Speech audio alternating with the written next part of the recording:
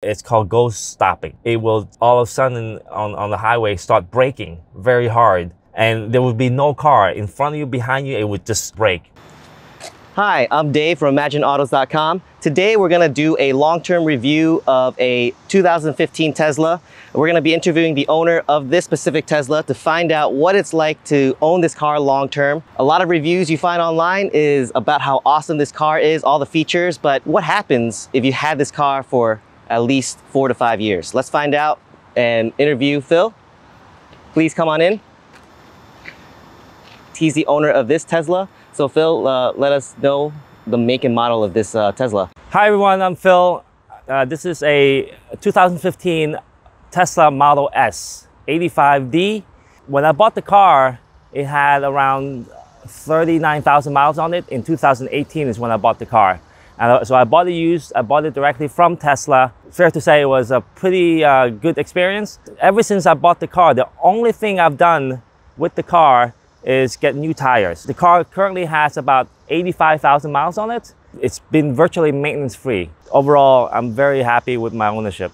The thing is, that after owning a car for so long, there must be some experiences that you just don't have unless you're a long-term owner. So what are some of the pros and cons of owning this for 5 years?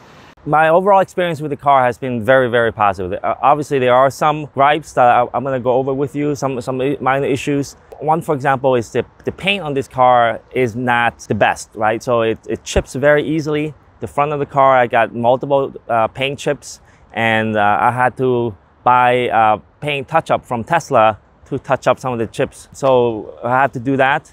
So they recommend you charge it to 90%, not 100% when you charge it on a daily basis. And when I first bought the car, it would charge you 240 miles at 90%. At 100%, it would charge you to 265, brand new.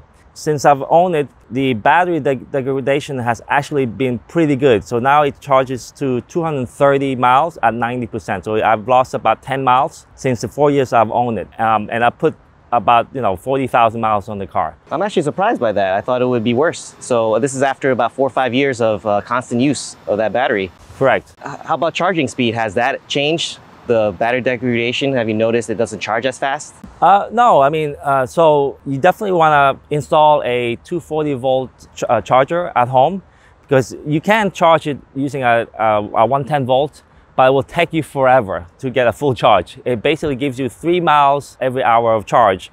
And if you want to charge it fully, it will take you like 3 days. So if you do a 240 volt, it will get you about 20 miles every hour. So overnight, about 8 hours of charging, it will be full. So charging speed is not an issue. Here's the other huge benefit, by the way. Any car that's Tesla sold prior to 2017, they give you supercharging for free. And it's transferable to the new owner. So I'm benefiting from that. So when I go to a supercharging station, I can charge my car for free. Wait, so is this lifetime of the car? Lifetime for the car. Wow, yeah. Okay, I didn't know that at all about it, getting a used Tesla. Yeah, absolutely. And they have upgraded the superchargers now. So you can charge the car, you can add 100 miles to the car within like 15 minutes. What's really cool about this car is you put it on the navigation system where you want to go. And if you don't have enough charge, it will calculate in the supercharging on the way for you and tell you how long you have to stay there for, and it will calculate that time in so that you'll know exactly what time you're going to get to your destination. That includes the charging time. I mean, that sounds great, but have you done any long-term trips, like long road trips, where you've had any issues with finding chargers or getting the car charged or waiting a long time? Have you any experience with that experience? Because that's what a lot of people worry about when they're getting an EV. That's a very good question. And right now, if I were to get another EV, I would get another Tesla. And the reason for that is their charging network. Their charging network is second to none. There are superchargers virtually everywhere. And only Tesla cars can charge at these supercharging stations. The furthest I've been is I've done a road trip from Connecticut to Pennsylvania. Yeah, I mean, I have no issues finding supercharging stations virtually. They have it at malls, at rest stops. They tell you exactly how many spots are available. So when you get there, you know that there's a spot for you, pull in and charge. And I usually just go and get a cup of coffee or to play some games. I actually have a lot of games in the car. You can play games while you're waiting for about 15-20 minutes to get about 100 to 150 miles charged, and you're on your way. So it's great. With that kind of road trip though, how confident are you then, with your experience so far, to drive this car across the country from New York to California? You feel confident in that road trip with then? Yeah, I mean, absolutely. I think, I'm not sure the exact number of supercharging stations that Tesla has, but it's in the thousands. I am very confident that I can make it across the country without any issues because of the charging network that Tesla has. So with other EVs, you know, you have to rely on some of the other charge point charging networks and the ones that are available. And what I've seen is a lot of them are, there's not a lot of them out there. There's only like 2 or 3 stalls available.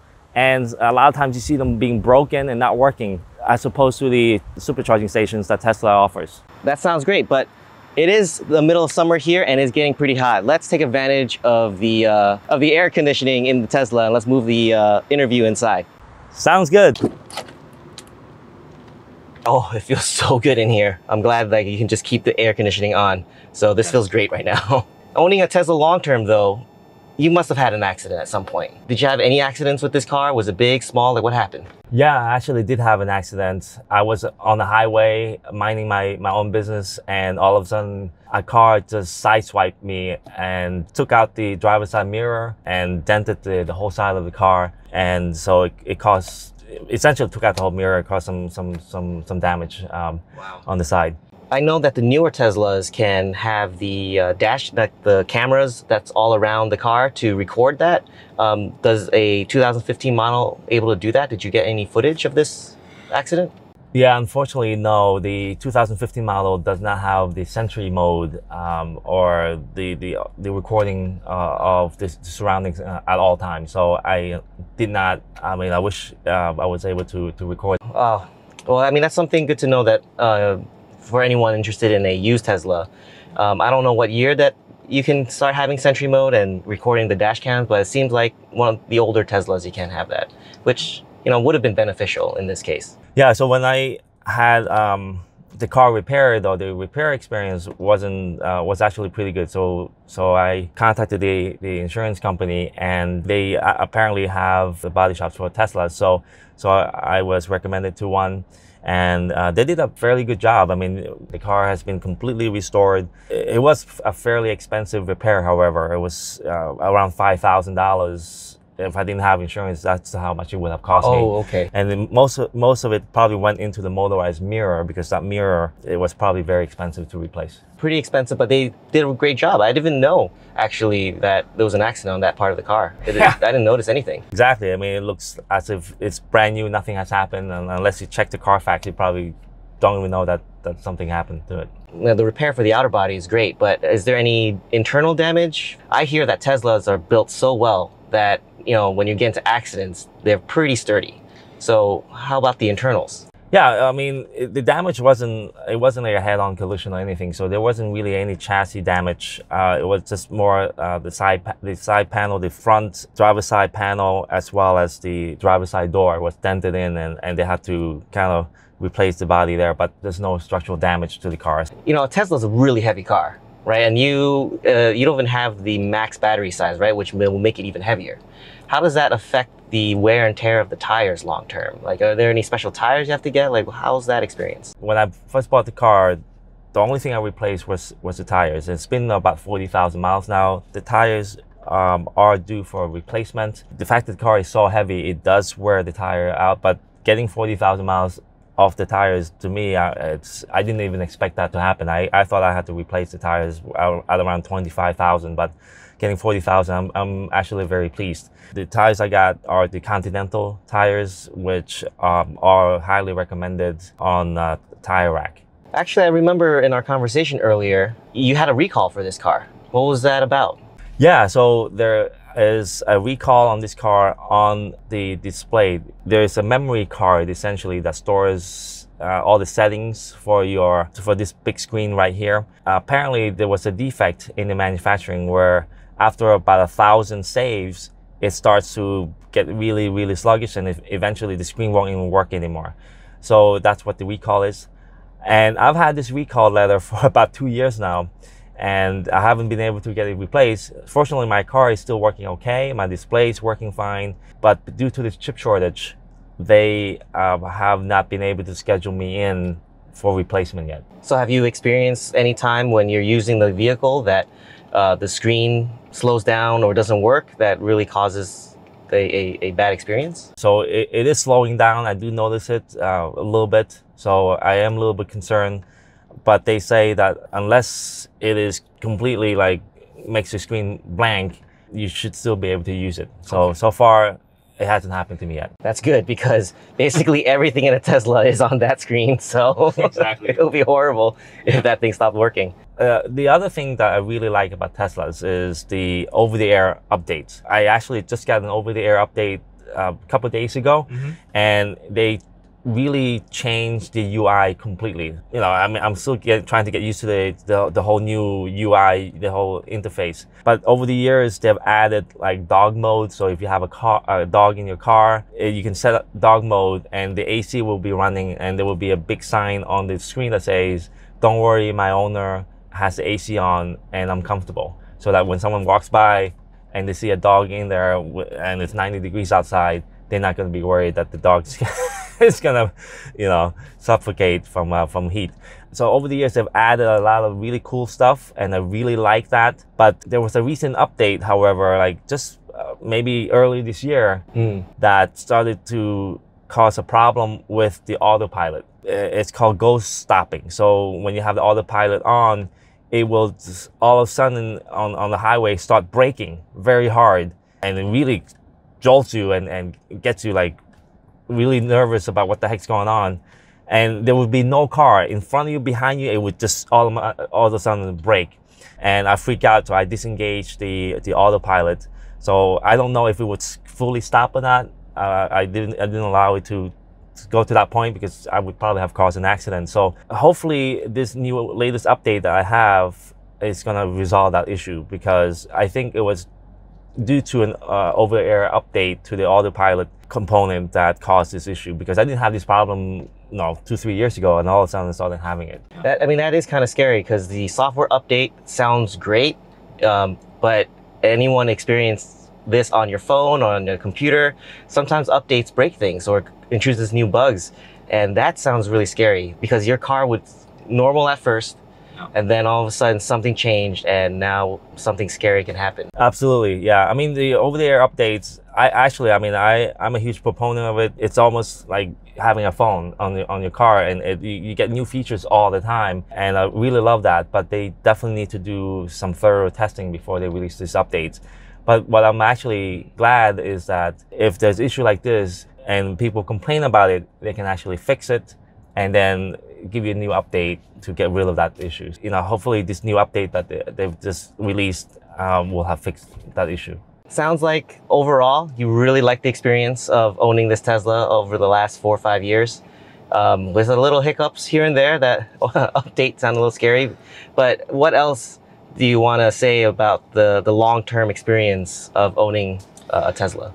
Yeah, actually, so one thing I forgot to mention is how much has my electric bill gone up, right? And it's gone up about $50 to $60 a month charging the car at home.